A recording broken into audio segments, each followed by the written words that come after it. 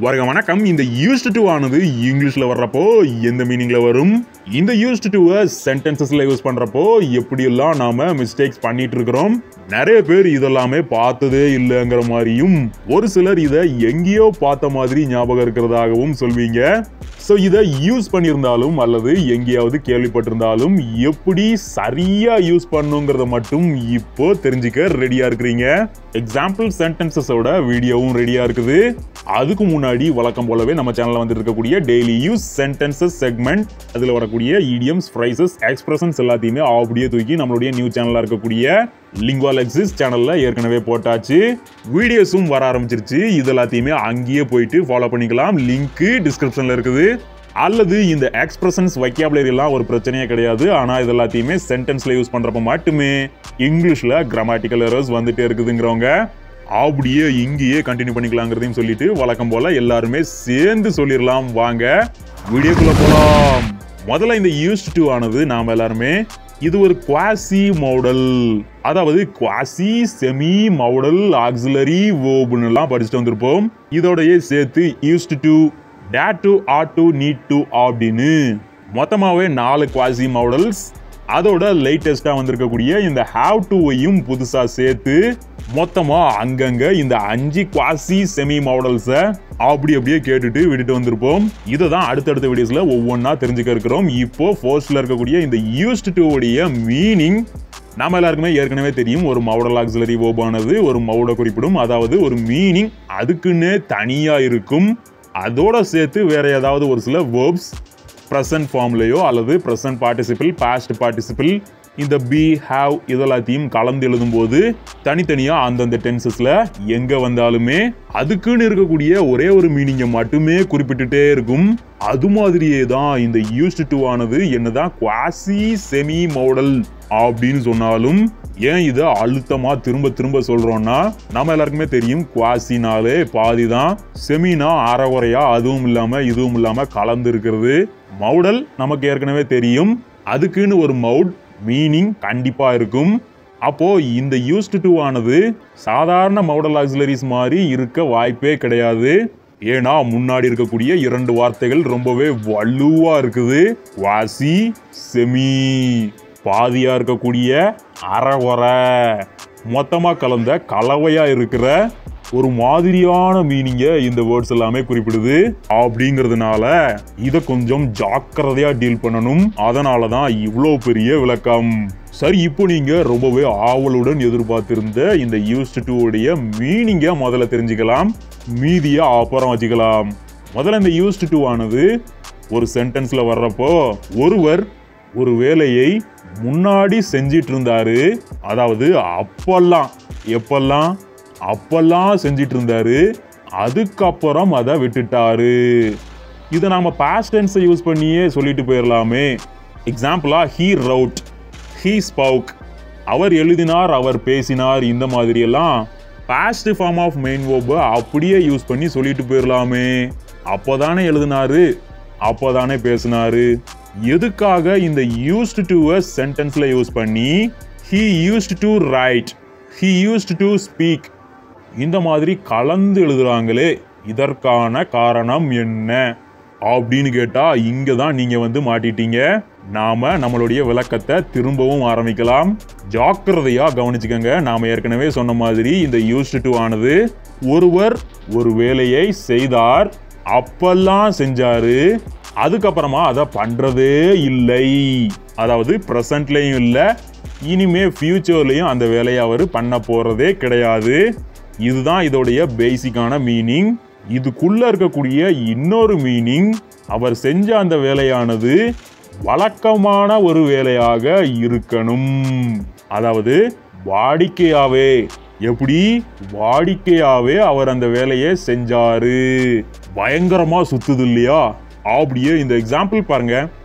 A long time before, Walter used to read epics and legendaries. ரொம்ப காலத்துக்கு முன்னாடி Walter ஆனவர் பழைய காலத்து காப்பியங்கள், புராணங்கள் எல்லாத்தையுமே வாசிச்சாரு அப்படின்னு வெறுமனே இதை சொல்லிடலாமா அப்படின்னா அதே தான், நீங்களே கண்டுபிடிச்சிட்டீங்க. வாசிப்பதை வாடிக்கையாகவே வைத்திருந்தார். அதாவது அந்த காலகட்டத்தில் இதை ஒரு கஷ்டமாகவோ அல்லது ஹேபிட்டாகவோ வச்சிருந்தாரு. ஸோ இப்போதான் நீங்க சரியான புள்ளியில வந்து நிக்கிறீங்க. அப்படியே எந்த பக்கமும் அசையாம கவனமா இதே சென்டென்ஸை குறுகுறுன்னு பார்க்க ஆரம்பிங்க. கொஞ்ச நேரத்தில் நீங்களே அடுத்தடுத்த எக்ஸாம்பிள்ஸை கண்டுபிடிச்சிருவீங்க. வால்டரானவர் ரொம்ப காலத்துக்கு முன்னாடி காப்பியங்கள் மற்றும் புராணங்களை வாசிப்பதை வாடிக்கையாக வைத்திருந்தார். அப்பெல்லாம் இதை செஞ்சிட்டு இருந்தாரு, அதுக்கப்புறமா அதை விட்டுட்டாரு. இதுதான் இதோடைய கம்ப்ளீட் மீனிங். ஆனா இதோடைய verb ஃபார்மட்டை கண்டிப்பா நோட் பண்ணி வச்சுக்கணும். used to plus read, அதாவது பிரசன்ட் ஃபார்ம்ல வரக்கூடிய ஏதாவது ஒரு மெயின் verb இந்த இடத்துல கொண்டு வந்து யூஸ் பண்றப்போ இந்த டூவோட சேர்ந்து வரதுனால அது ஒரு இன்ஃபினிட்டிவா மாறும். அதனால தான் நாம மெயின் ஃபோக்கஸை எப்பவுமே ஒரு சென்டென்ஸ்ல இன்ஃபினிட்டிவ் மேல போய் வைக்கவே மாட்டோம். அதுக்கு முன்னாடி எந்த verb இருக்குது, ஏதாவது மெயினான ஆக்ஷனை குறிக்கக்கூடிய மெயின் verb இருக்குதான்னு முதல்ல பார்க்கணும். இந்த சென்டென்ஸை பொறுத்த வரைக்கும் used to இருக்குது, ரீட் இருக்குது, ரெண்டு தான் இருக்குது. இந்த ரீட் ஆனது செகண்டரியா வரக்கூடிய ஒரு ஆக்ஷன். அவர் வாசிப்பதை வழக்கமா வச்சிருந்தாரா அல்லது நிறைய சாப்பிட்றத வழக்கமா வச்சிருந்தாராங்கிறதுலாம் நமக்கு தேவையில்லை. வழக்கமாக வைத்திருந்தார் அப்படிங்கிறது தான் இங்க பிரைமரி verb-ஆ இருக்குது. அதனால நம்மளுடைய மொத்த கவனமும் இந்த used to மேல விழும்போது இது எந்த மாதிரியான verb-னு ஃபர்ஸ்ட் ஆராய்ச்சி பண்ண ஆரம்பிச்சாங்க. அவர் வாடிக்கையாக வைத்திருந்தார் அப்படின்னு பாதியில முடியுது. இதை மெயின் verb-ஆவும் யூஸ் பண்ண முடியாது. ஏன்னா என்னத்தை வாடிக்கையா வச்சிருந்தாரு அப்படின்னு நம்ம ஆட்கள் கேட்க ஆரம்பிச்சிருவோம். சரி, அப்போ ஒரு மோடல் ஆக்சிலரி அல்லது வேற ஏதாவது ஒரு ஆக்சிலரி verb-ஆ வைக்கலாமா அப்படின்னா எப்பயுமே ஒரு மோடல் ஆக்சிலரி verb ஆனது இப்படி வாடிக்கையா வச்சிருந்தாரு அப்படின்னு வைத்திருக்கக்கூடிய ஒரு ஆக்ஷனை குறிக்காது. சும்மா ஒரு ஹெல்பிங் verb-ஆ வந்து நாம ஏற்கனவே போன வீடியோல பார்த்த மாதிரி மஸ்டானது ஒருவர் ஒரு வேலையை செஞ்சே ஆகணும். அது எந்த வேலைங்கிறத அந்த மஸ்டானது குறிப்பிடாது. பக்கத்துல வரக்கூடிய ஒரு மெயின் verb-ஐ சார்ந்து தான் அந்த வேலையை, அந்த மெயின் verb சொல்லக்கூடிய வேலையை இவரு செய்யணும் போ அப்படின்னு கட்டாயமா குறிப்பிடும். அப்போ இந்த இடத்த பொறுத்த வரைக்கும் இதுலயே ஒரு ஆக்ஷனும் இருக்குது. அவர் ஒரு வாடிக்கையா வச்சிருந்தாரு அப்படின்னு இதுலயே ஒரு ஆக்ஷனும் கிடைக்குது. கழுதையை தனியா விட்டா முழுமையான மீனிங் கிடைக்கும்னு பார்த்தா அதுவும் கிடைக்க மாட்டேங்குது. ஒன்று எந்த ஒரு மெயின் ஆக்ஷனும் இல்லாமல் ஒரு ஹெல்பிங் verb-ஆ வந்தா இதை மோடல் ஆக்சிலரி verb-னாச்சு சொல்லலாம். அல்லது ஏதாவது ஒரு மெயினான ஆக்ஷனை சுமந்து வந்தா இது ஒரு மெயின் verb-னாவது சொல்லலாம். ரெண்டுத்துக்கும் இல்லாம அங்க பாதி இங்க பாதியா இருக்கிறதுனால தான் இங்கிலீஷ் கிராமரியன்ஸ் இதுக்கு குவாசி மோடல் அப்படின்னு ஒரு பேரை வச்சாங்க. அதாவது பாதி மோடலா இருக்குது, ஆனா இதோட சேர்த்து ஒரு மெயின் verb-ஓட ஆக்ஷனையும் சுமந்து வருது. லைட்டா அவர் இதை வாடிக்கையா வச்சிருந்தாருப்பா அப்படின்னு வைத்திருக்கக்கூடிய ஒரு ஆக்ஷனையும் சுமந்து வருதுங்கிறதுனால இது ரெண்டையும் கலந்து ஒரு கலவையா வருதுப்பா. அதனால செமிங்கிற ஒரு வேர்டையும் சேர்த்துக்கோங்க. மொத்தமா சேர்த்து quasi semi modal auxiliary verb அப்படின்னு பேர் வச்சிடலாம்னு ஒரு வழியா முடிவு பண்ணிட்டாங்க. அன்று முதல் இன்று வரை நாம இத குவாசி செமி மோடல் ஆக்சிலரி verb-னு தான் சொல்லிக்கிட்டு இருக்கிறோம். இதுக்கு தான் இவ்வளோ பெரிய விளக்கம். இதுக்கப்புறம் இந்த ஏரியாவில் உங்களுக்கு டவுட்டே இருக்க போறது கிடையாது. இந்த used to என்னன்னு கேட்டா குவாசி செமி மோடல் ஆக்சிலரி verb-னு சொல்லிடுவீங்க.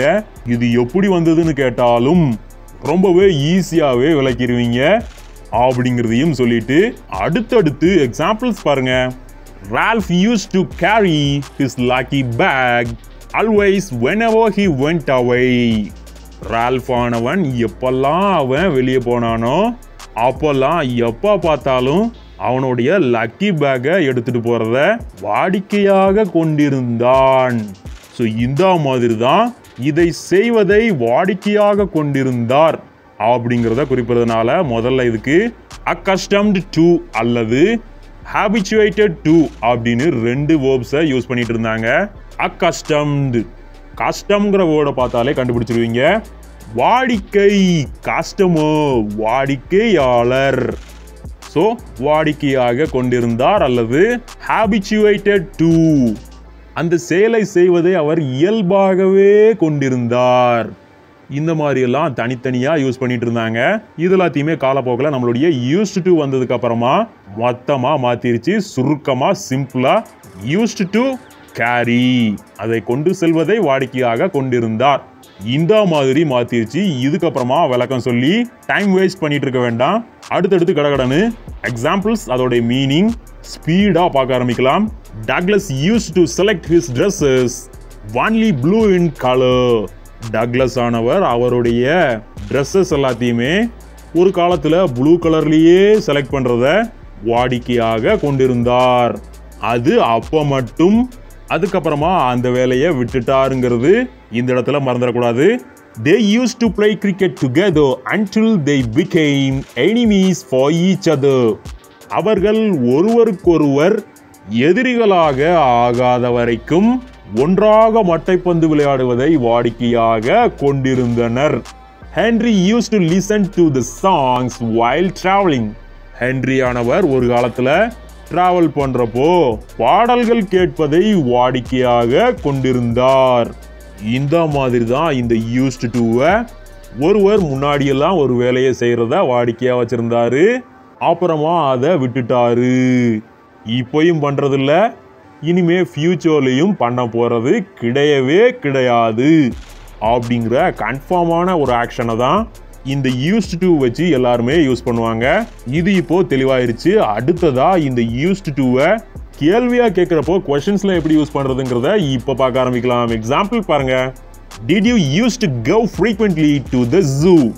நீங்க அடிக்கடி ஜூக்கு போறத வாடிக்கையாக வைத்திருந்தீர்களா அப்படின்னு தான் கேள்வியா கேட்கிறோம். இந்த இடத்தை பொறுத்த வரைக்கும் வேர்பை ஜாக்கிரதையா நோட் பண்ணிக்கணும். used to இருந்தது தான் did plus used to அப்படின்னு பிரிக்கிறோம். நமக்கு ஏற்கனவே தெரியும், சாதாரணமா பாஸ்ட்ல சிம்பிள் பாஸ்ட் டென்ஸ்ல ஒரு ஸ்டேட்மெண்ட்டை எழுதுறப்போ he went to play இந்த மாதிரி வரும். இது அப்படியே கேள்வியா மாத்துறப்போ இந்த went ஆனது அதே தான் did plus goன்னு பிரியும். அப்படி வர்றப்போ did he went to play, அவன் விளையாட சென்றானா அப்படின்னு இந்த did plus go-வை ரெண்டா பிரிச்சு வச்சு தான் கேட்போம்.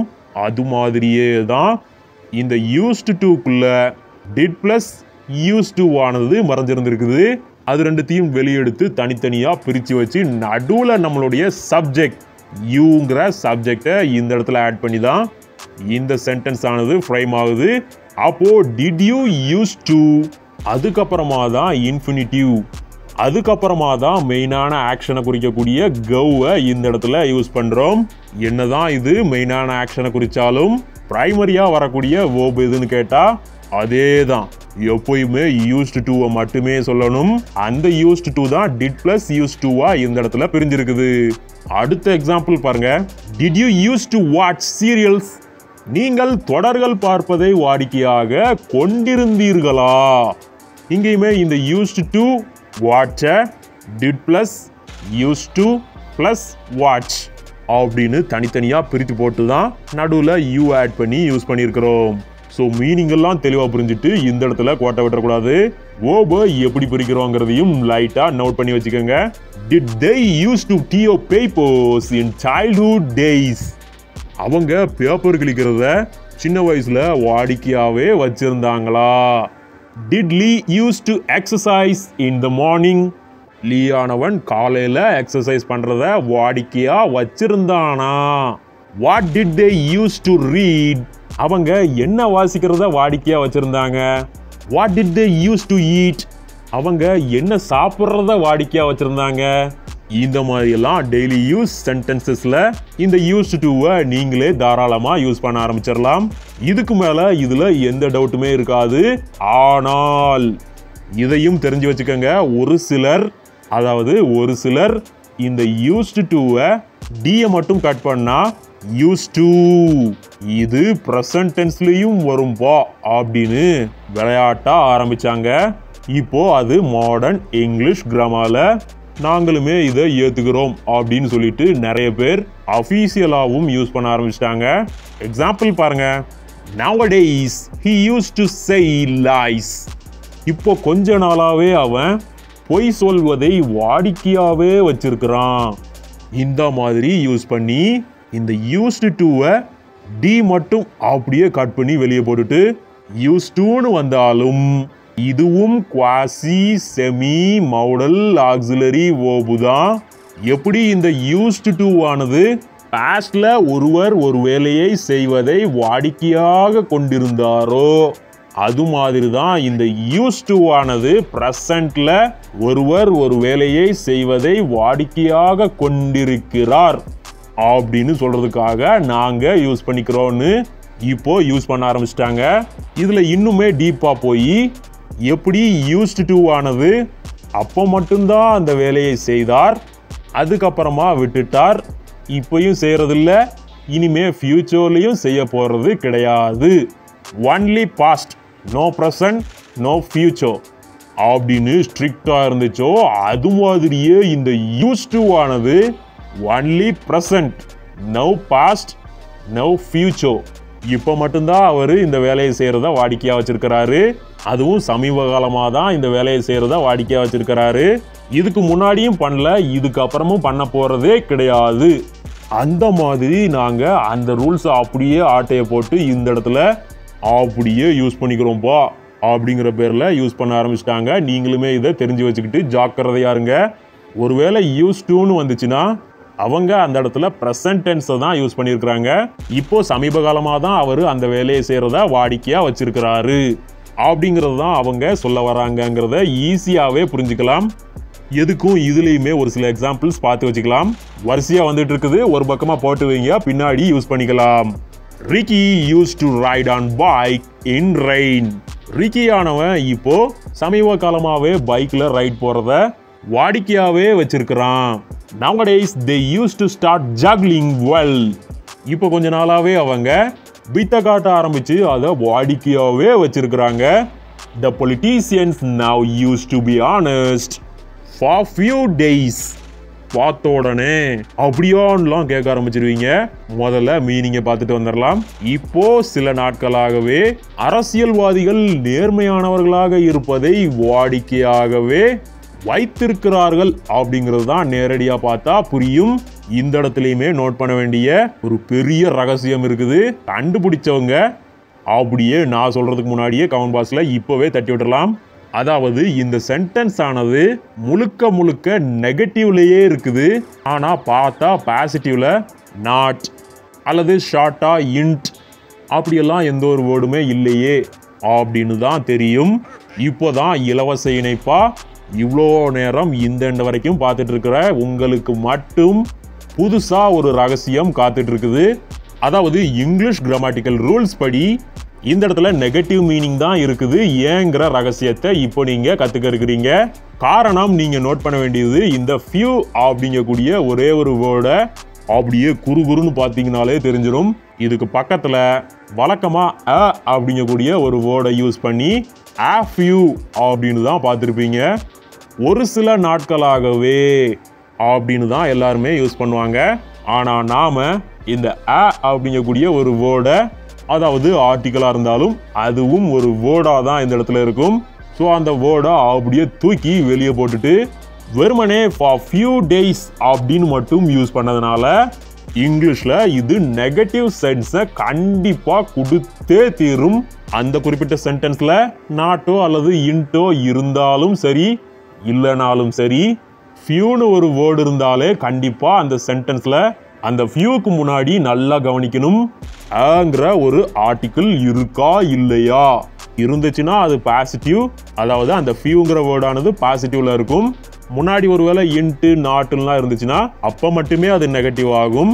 அல்லது அந்த அங்கிற ஒரே ஒரு வேர்டு இல்லைன்னா முன்னாடி இந்த நாட்டுங்கிற வேர்டானது என்னதான் வெளிப்படையா வந்தாலும் வரலைனாலும் அந்த இடத்துல இல்லைன்னா அந்த ஃபியூங்கிற ஒரே ஒரு வேர்டே மொத்த சென்டென்ஸையும் நெகட்டிவா மாத்திரும். இதுதான் இதுக்கு இருக்கக்கூடிய தனி பவர்ங்கிறத இப்போ நீங்க புதுசா கத்துக்கிட்டீங்க. இந்த ரகசியத்தையும் தெரிஞ்சுக்கிட்டீங்க. இதுக்கு மேலேயும் இந்த சென்டென்ஸ்க்கான விளக்கம் நாம கொடுக்க வேண்டிய அவசியமே கிடையாது, நம்ம ஆட்களுக்கு ஏற்கனவே புரிஞ்சிருக்கும் அப்படிங்கிறதையும் சொல்லிட்டு ஒட்டுமொத்தமா இந்த used to ஒருவர் ஒரு வேலையை செய்வதை வாடிக்கையாக கொண்டிருந்தார். கேள்வியா கேட்கிறப்போ அப்படித்தான் வாடிக்கையா கொண்டிருந்தாரா, என்ன செய்யறத வாடிக்கையா கொண்டிருந்தாரு அப்படியெல்லாம் கேட்கிறப்போ டிட் பிளஸ் யூஸ் டுன்னு ரெண்டா பிரிச்சுக்கணும். இதை மட்டும் கோட்டை விட்டுறக்கூடாது. லாஸ்டா இதை ப்ரெசன்ட் டென்ஸ்லயும் யூஸ் பண்றாங்க. சாதாரணமா யூஸ் டுன்னு சொல்றப்போ இப்போ மட்டும்தான் ஒருவர் ஒரு வேலையை செய்வதை வாடிக்கையாக கொண்டிருக்கிறார். பாஸ்ட்லையும் இல்லை, இனிமே ஃபியூச்சர்லையும் இருக்க போறது கிடையாது. இப்போ மட்டும் அப்படின்னு சொல்லிட்டு இப்போ புதுசா யூஸ் பண்ண ஆரம்பிச்சிட்டாங்க. நீங்களுமே அவங்க ஒரு வேலை யூஸ் பண்ணா இதை ப்ரெசன்ட் டென்ஸ்ங்கிறத தெளிவா புரிஞ்சுக்கலாம் அப்படிங்கிறதையும் ரொம்பவே டீடைலா பார்த்து முடிச்சிருக்கிறோம். இது மாதிரியே அடுத்தடுத்து மீதி இருக்கக்கூடிய இந்த quasi, semi, model, auxiliary verbs எல்லாத்தையுமே வரக்கூடிய வீடியோஸ்ல ரொம்பவே டீடைலா தெரிஞ்சுக்க ரெடியா இருக்கிறோம். அதுக்கு முன்னாடி இந்த யூஸ்டு டூல இதுக்கு மேலையும் டவுட்ஸ் இருக்காது. ஒருவேளை இருந்தா தாராளமா இப்பவே கமெண்ட் பாக்ஸ்ல அப்படியே தட்டி விட்டுருங்க அப்படிங்கிறதையும் சொல்லிட்டு, நீங்க ஒருவேளை இவ்வளவு தூரம் இந்த வரைக்கும் இந்த வீடியோ பார்த்துட்டு இருந்தா மறந்துடாம இந்த வீடியோக்கு ஒரு லைக் பண்ணிக்கோங்க. அப்படியே லைக் பண்ணிட்டு தொடர்ந்து இருந்திருக்க நம்ம சேனல். இந்த சேனல் இது மட்டும் இல்லாம டெய்லி யூஸ் சென்டென்சஸ் வரக்கூடிய லிங்குவல் எக்ஸிஸ்ட் சேனலுடைய லிங்க்கும் டிஸ்கிரிப்ஷன்ல இருக்குது. அங்கேயும் போயிட்டு அதெல்லாத்தையுமே ஃபாலோ பண்ணிக்கலாம். அல்லது அதெல்லாத்தையுமே சென்டென்ஸ்ல யூஸ் பண்றப்ப மட்டும்தான் இங்கிலீஷ்ல கிராமட்டிக்கல் எரர்ஸ் வந்துட்டு இருக்குதுங்கிறவங்க அப்படியே இங்கேயே தொடர்ந்து இருந்துருங்க. நம்ம சேனல் Intellect.